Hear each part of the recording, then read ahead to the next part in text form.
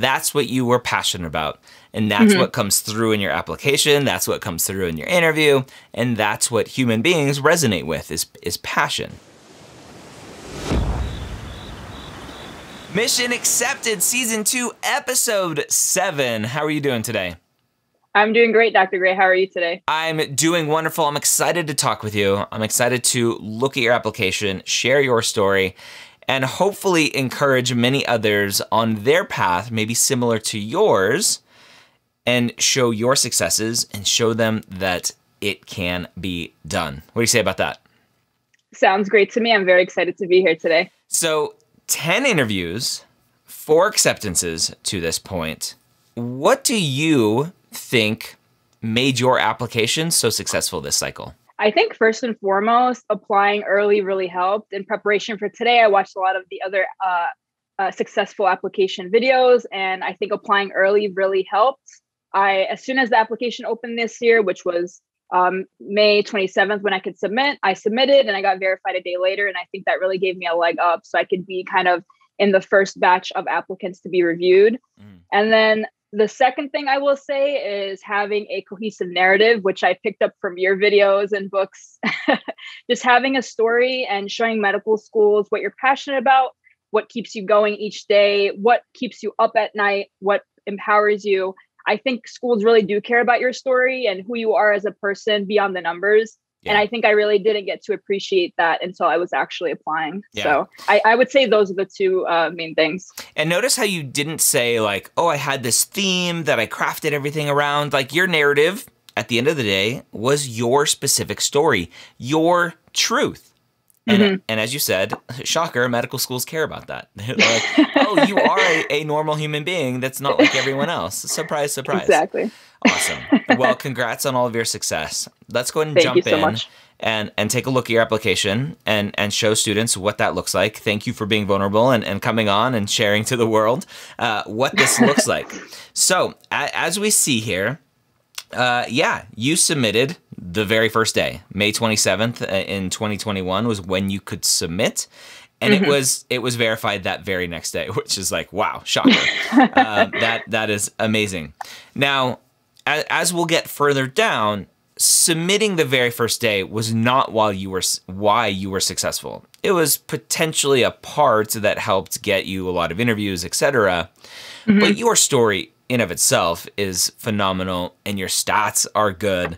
So for everyone watching, if you have a 2.5 GPA and a 480 MCAT score, applying the first day isn't going to help you, right? It's not this like modern cure-all that's going to like wipe out all of the bad stuff in your application. So great job getting everything ready. How were you ready to submit the first day? Yes. So at my college where I went to, we had a committee letter application cycle. So we started writing our application September, the year before the application opened. Wow. And so before I even submitted, or before May 3rd, which when the application actually opened, I already had my application ready to go. I had been editing it with my advisors, with mentors, with anybody I could get my hands on to read my application. So I think the advice I have for students is to start your application as early as possible. It's never too early. Even if you're just drafting your personal statement or your work and activities, I think that can give you a huge leg up and also relieve some stress on the student's part. They don't have to worry about drafting their personal statement a few weeks before the, it happens, life happens. I think just starting as early as possible. That's what kind of helped me prepare. I had a great college on my side. So what you're saying is procrastination can be bad sometimes. Yes, for sure.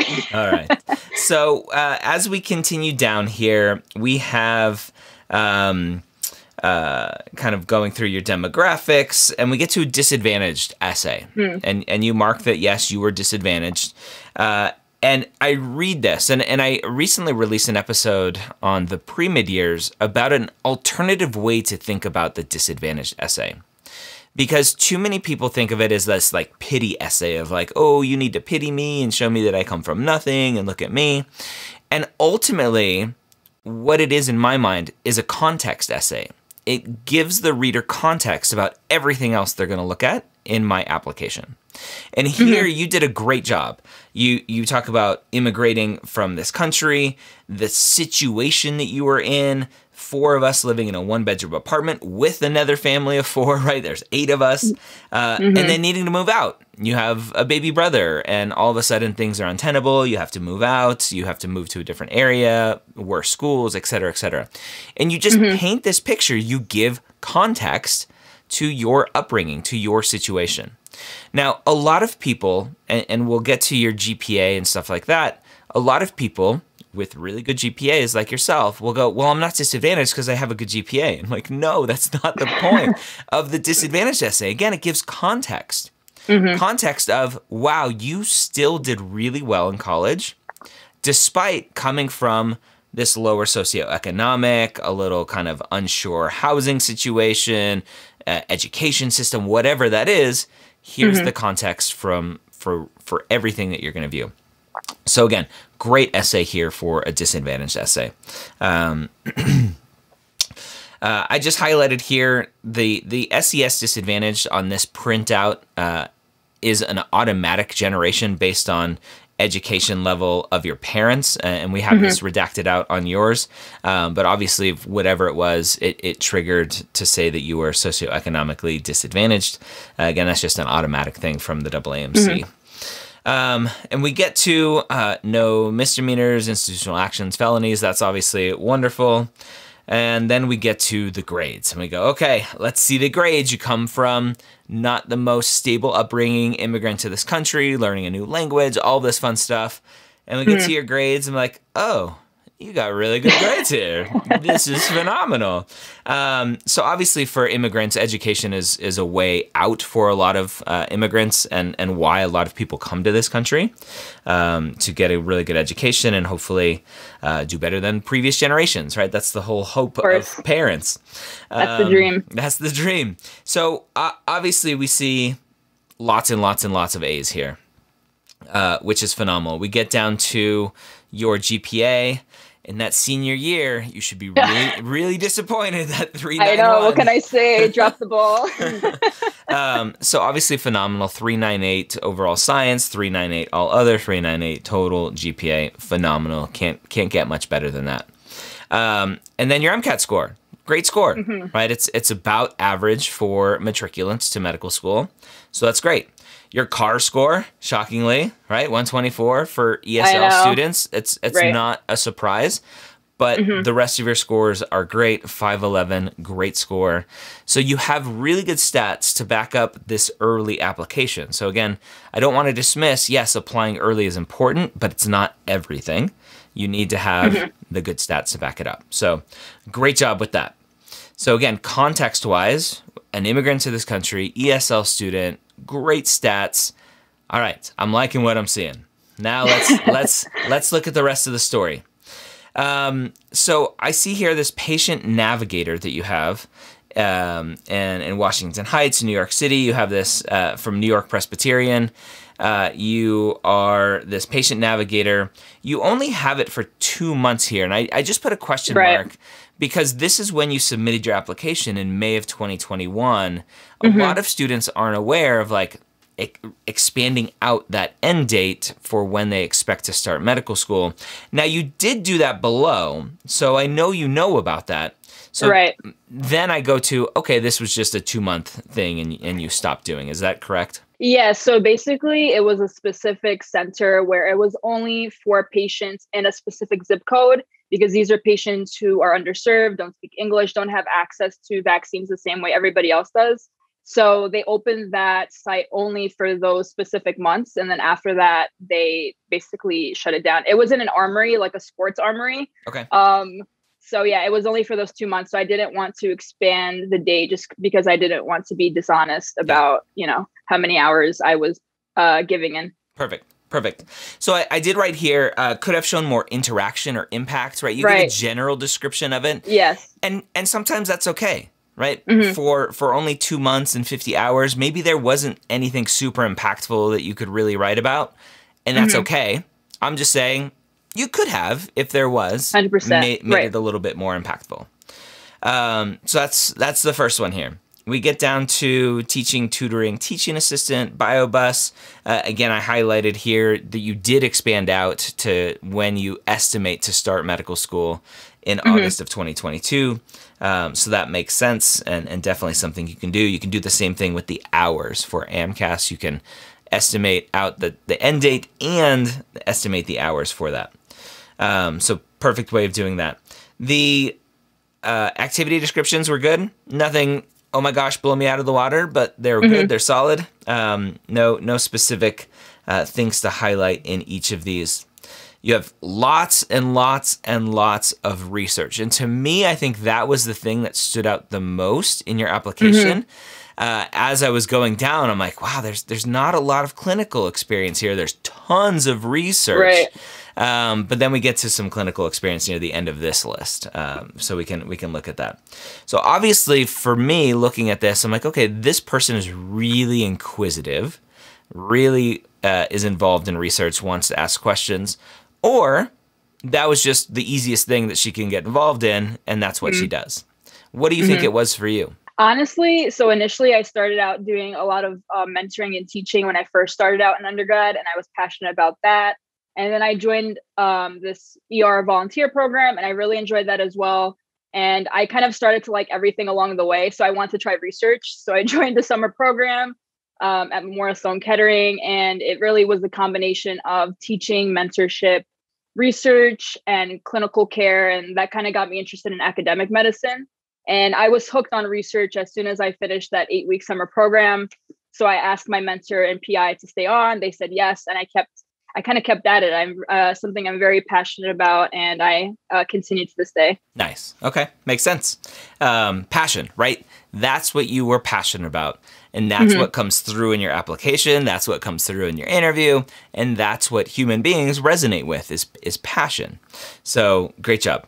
You have some coronavirus research here that you were doing back at the start of the pandemic. And then you have a publication here as a co-author, and you basically used kind of the official citation language here. I much prefer stories versus citation. Got it. I don't think students need to put citations here. Like, having all of this information is important. The title of the research potentially, so that I can go into PubMed and find it. But the full citation usually in my mind is just not impactful and a wasted opportunity to, again, connect more. Right. 100%. Again, research lab, research intern here, 2,000 hours. Great job. Again, good solid descriptions that you have here. We get to shadowing experiences, right? You list all of your shadowing here, and tons of shadowing. And I think you had mentioned in kind of your application to Mission Accepted that people commented on your kind of variety of shadowing. First of all, in terms of how you labeled it here, perfect, right? Just listing it out, great job. Nothing to do differently there. Second of all, people watching this, be like, hello, I can't find one physician to shadow. How did you find 8 or 7 or whatever this is? Yeah, it's definitely tricky. So I was, like I said, I was part of that summer program. And as soon as I shadowed one physician, I'd say, I really enjoyed my time with you. Do you know anybody else? And they'd be like, oh, of course, XYZ doctor. They would love to have students to shadow. And then I shadow that doctor. And then I asked that doctor, hey, do you know anybody else? Yeah. So I think just being comfortable asking for the things that you're interested in. I think a lot of students get a little intimidated or nervous or feel that they'll be rejected, which is understandable.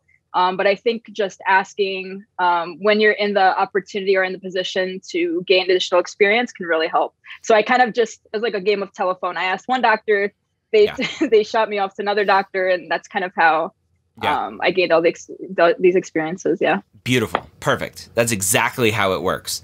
And not enough people do that. They're scared to ask. So it all starts first and foremost with being a good shadow, right? You showing up on time, dressing appropriately, behaving appropriately, all of that stuff during the actual encounter, the patient interaction. So it has to start with that. And then it leads to, Dr. Smith, I really enjoyed my time with you. Do you know anyone else that would allow me to shadow them? And they would go, okay, you were appropriate. You showed up on time. You were professional. Blah blah blah. Yes, I enjoyed my time with you. Dr. Johnson would probably also let you shadow. I'll connect you to. Right. Right. Exactly. Yep. I sold, and lots of students, college students know this, the Cutco knives thing that lots of college students sell Cutco knives in college. I did that in college. I loved it. And one of the common things that we would do is at the end of a sales presentation and closing out a sale and selling knives to someone is, hey, Mrs. Johnson, do you know anyone else who would benefit from having really nice knives like these? And they go, oh yeah, our neighbor Sally and Jenny and whoever. And they would give you, like, they would whip out their Rolodex, their old school Rolodex, and now obviously on their phone, and just give you phone numbers. And so that's 1,000% the perfect way to do that. So great job with that. Thank you. All right, more research, right? Again, very, very research heavy. And this time you have a nice little story here, right? You talked about after spending several hours on the task and seeing my DNA yield nearly 0. I love, and I've talked about this before, I love for research, like, talk about a mistake. It shows that you're human, and here's what you learned, and you have a nice little ending here of, like, I felt more confident in my abilities as a scientist. So nice little story that, again, lets me see who you are versus I knew how to run these kind of assays and do this sort of statistical regression analysis, whatever. So great job. Presentations, posters, obviously with all that research, you're presenting it. Again, nice list there. Honors, awards, recognitions. Again, nice list there. Again, I'm getting worried. I'm like, where's the clinical experience? Understandably, I was looking at it in preparation for today, and I was like, I know exactly what he's going to be thinking. Yeah. Biology tutor, again, great little story here of one of your students and fearing she would fail course after receiving the 55 on her first exam. So nice little story there.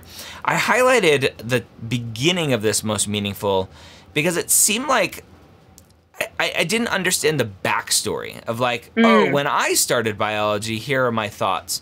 So to me, it's probably not needed. Obviously, didn't hurt you in the long run, but potentially a waste of space to show impact for this activity. You kind of hit the rewind button and said, well, let me set up my thoughts on biology to begin with. So a little strange, but again, no huge issues there. And then we get to emergency room volunteer. I'm like, okay, here's some clinical experience.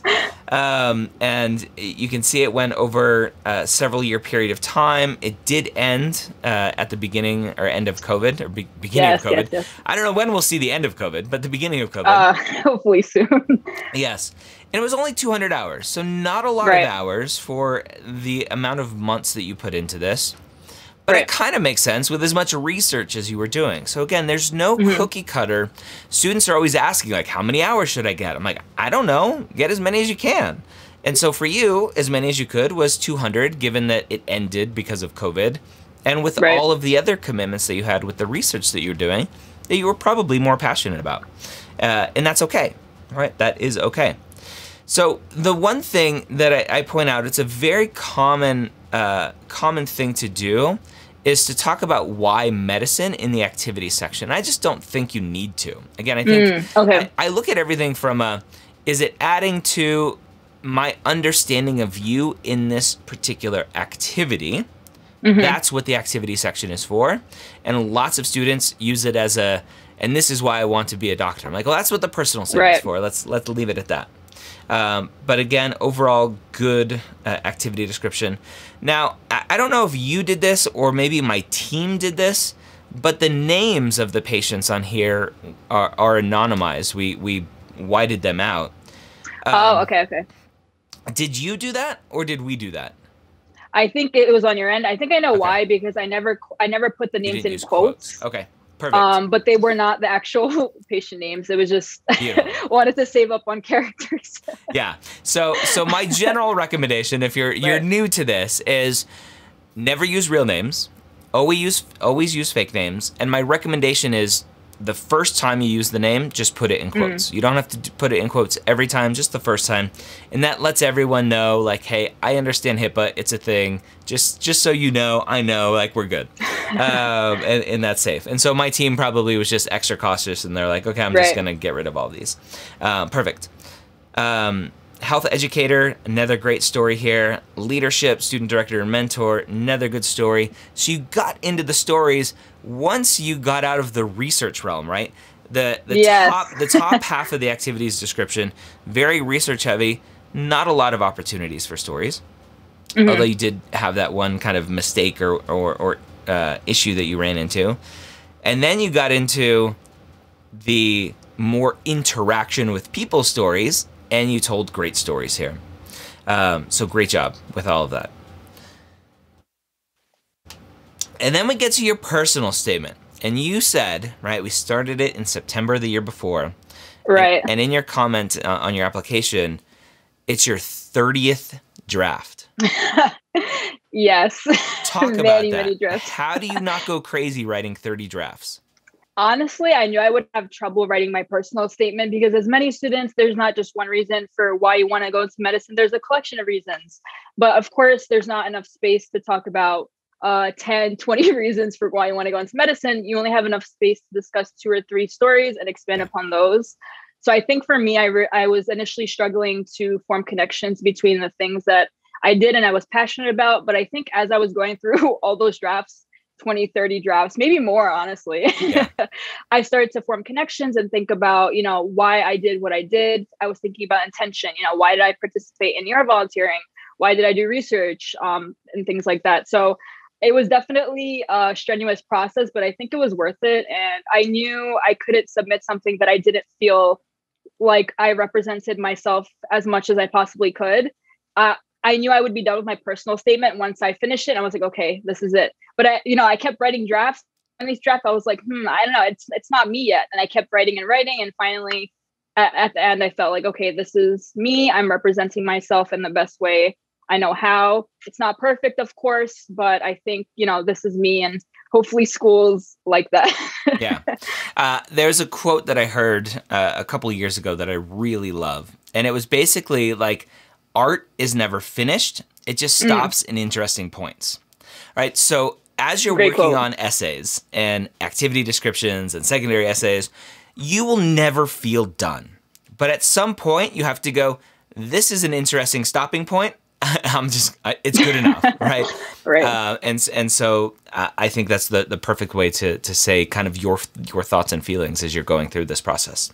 So really interesting seed here at the beginning, talking about your dad and his tough kind of persona, and like, oh, there's this health scare potentially, like what's going on. So nice little seed here, and you go through this process. And you say, like, ultimately, these experiences fueled my initial interest in medicine. So I put a question here, which is a very common question that I ask, and that's why, right? Why did this fuel your interest in medicine? So it's a very common statement that students make of like, this fueled my interest because, right? Right, I see what you're saying, yeah. So it's missing that reason why. And then you get into the little bit of a long transition point here of like, well, serving as a voice for my parents and then growing up in New York City, I wanted to learn and connect with patients. And so it basically was a long transition to say, okay, I started to volunteer in the ER. Right, yeah. So I try to look for where in your essays, your activity descriptions, because character count is a very scarce resource, where there are potential opportunities to cut things out so that we can focus on impact and story more. And this is a potential point. Obviously, definitely. You told the story in your 5,300 characters well enough to get 10 interviews and several acceptances. But for others looking at this, struggling, like, oh, I'm at 5,500 or 5,400 characters, this is the type of stuff that could be cut out. Right. Again, you have a great little watering of the seed, as I call it in my personal statement book, talking about this patient interaction. Great. And then you talk about this next paragraph. You have this list of extracurriculars. And so you're kind of rehashing things that you've already talked about in your activity description. And then I get to a point of like, okay, as I'm reading, I'm like, why am I reading this? Why am I reading this? So I'm reading these ECs, and I get to the point of like, okay, understand why I'm reading this. You're telling me you weren't really sure what you wanted to do until after all these experiences and you realize, oh, I need to be a physician. So potentially, and I'm very much a like put it straight in your face kind of person, potentially could have made that a lot clearer of like, I was thinking of becoming a PA, but here's why I'm not. Right? Versus here's a list of extracurriculars I did and ultimately decided I wanted to be a physician. So I had to parse apart, and I've read so many essays over time that I'm like, okay, I know what you're trying to say here. But again, that's a great point.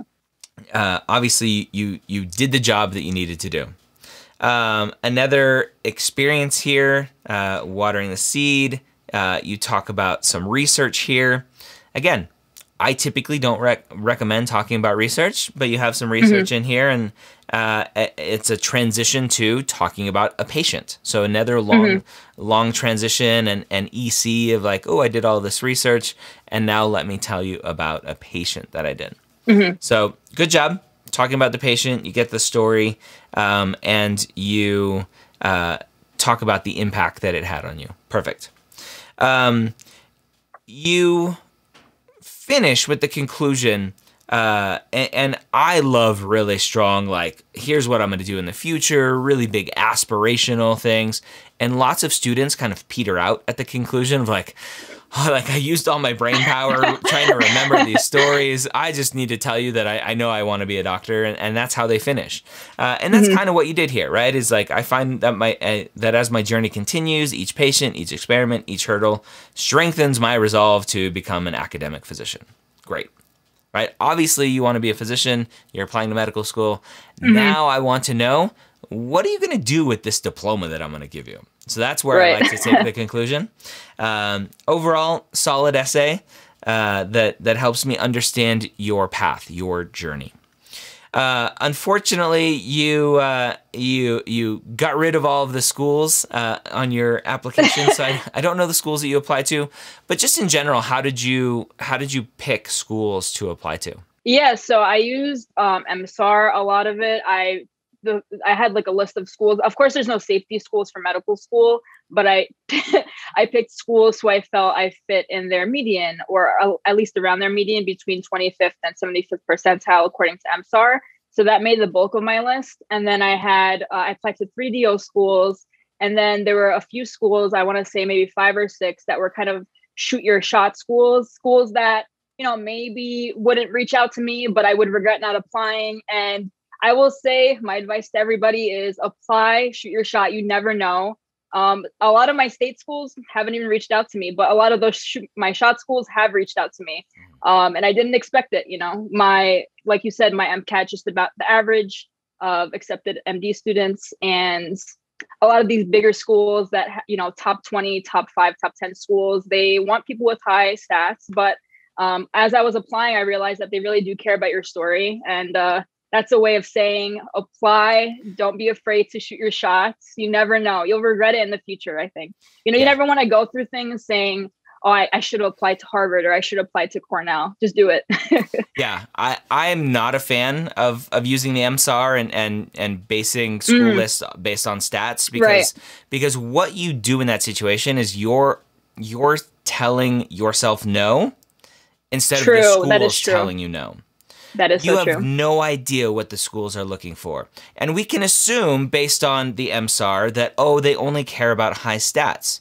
But here's the problem with that assumption, is if every student applying to those schools looks at the MSAR and goes, oh, their median is a 397, their median MCAT is a 522, and they go, I don't have a chance.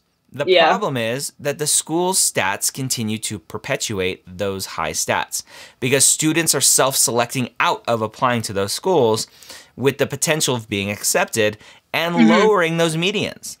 Now, obviously, schools play this stupid game with the U.S. News and World Reports because stats are a factor in that ranking. And so, yeah, the top schools want to keep those top numbers and say, oh, we're number 2 in U.S. News and World Reports. Whatever. It's a stupid game. Let them play their game. Shoot your shot. Apply where you want to go, 100%. where you think you're going to be a good fit, and let the schools tell you no. So, obviously, you have a solid primary application. You submit early, you get interview invites. Talk about that next step. How did you prepare yourself for interviews? Yes, that's a great question. So I made sure to schedule as many mock interviews as possible. So I asked my PI, who's a doctor. I asked other mentors at different locations for my college, my advisors. I talked to as many people as I possibly could. And the other thing I did, which I think will help, especially for people who don't have as much access to doctors or mentors or advisors, is sit in your room, go through your application, and talk through all of your activities. Think of at least one story that was impactful for you in a specific activity, or answers to the common questions. What does teamwork mean to you? Or why do you want to be a doctor? Why medicine? Talk about a challenge, talk about a weakness. So I think talking out loud can really, really help. I know I was speaking to some students, they also record themselves speaking, and they try to catch themselves if they say something that they shouldn't have said, or maybe their body language is off. Of course, now with Zoom, you have to be very conscientious of that because they can't see the lower half of our bodies and what we're doing. Yeah. So I think that can be really helpful. So kind of to wrap that up, get as much mock interview practice as possible. Talk out loud and record yourself if you can. Perfect. And I have what I call the Anytime Mock Interview platform, which is a horrible name. But it's a platform that allows students to go on. I have That's 600 awesome. questions of myself asking, like, why do you want to be a doctor? And tell me about yourself. And you can go and create your own kind of interview set, or there's 15 or so kind of pre-made interviews. That's free now. I made that free.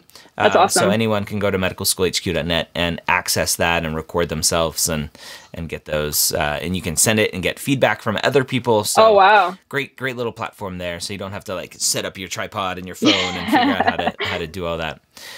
What was 100%. It like receiving that first acceptance? Oh, wow. Yeah. So I remember being in lab doing an experiment, as I do. And it was October 15th. So I knew, the first school I interviewed at, the first MD school, they told us they would be calling us on October 15th. So naturally I had my phone right next to me. I was so nervous. Right after the interview, I kept thinking everything I did wrong or things that I should have, naturally, like a lot of us pre-meds do after interviews, thinking about all the little things we did wrong or things we shouldn't have said, things we should have said. And I fully convinced myself, I was like, oh yeah, there's no way the school's accepting me. But, thankfully I got that phone call October 15th. I saw the caller ID and it didn't say unknown. It said the school name. So I knew what was going on. I picked up the phone. I ran out. I went to our equipment room because it's loud. So I thought if I cry, nobody can hear me. So yeah, I got the call. It was really nice. I'll never forget it. I was like, oh my God, like 20 times. And the admissions officer on the other side of the phone was like, are you okay? I'm like, yes, I'm just really happy. And it was nice because that admissions officer and I on interview day, we really connected. We really vibed. And it was nice to hear her voice again and her to be the one telling me, oh, congratulations, you got accepted. Yeah. And, it just felt like everything I did, all the effort I put in and all the effort other people put into me, was worth it because now I get to be a doctor. Talk about that. And I wanted to ask that effort that people put into you, right? Again, definitely. Being an immigrant to this country, what did your parents think about this? They were ecstatic. I mean, like, my dad went to middle school. My mom finished high school back in Albania. They came to the States and, they came here for us. They had everything back home. They could have been just fine back home. They had jobs and, service jobs, but they wanted better opportunities from my siblings and I. And so they ended up coming here and, just to see everything come into fruition and see their efforts, come to fruition was really nice. They were so happy. They never pressured me to do anything. I remember when I was younger, I wanted to be an artist. So I went to my dad's room and I was like, Dad, I want to be an artist. And he paused and he's like, okay, if that makes you happy. Yes. So, yeah, that's a much better response than, oh my gosh, how are you going to pay your bills? Exactly. I remember when I eventually told him, hey, I think I want to go to medical school. He's like, okay. He's like, great. That's awesome. Whatever you want, as long as you're passionate about it, you're putting in your effort into it and you love it. That's all that matters. You could be anything as long as you love it, So they were very happy. I'm very happy. I'm excited. So yeah. Well, you should be. Congratulations on all your success, thank you. Both that you've achieved up to this point, and the application cycle's still going. So I know you got a new interview invite, and hopefully you crush that one. Thank you. You have lots of options to choose from, both from a culture, curriculum standpoint, and hopefully from a financial aid standpoint as well. Thank you again for coming on and sharing your story and helping everyone else on their journey. Thank you.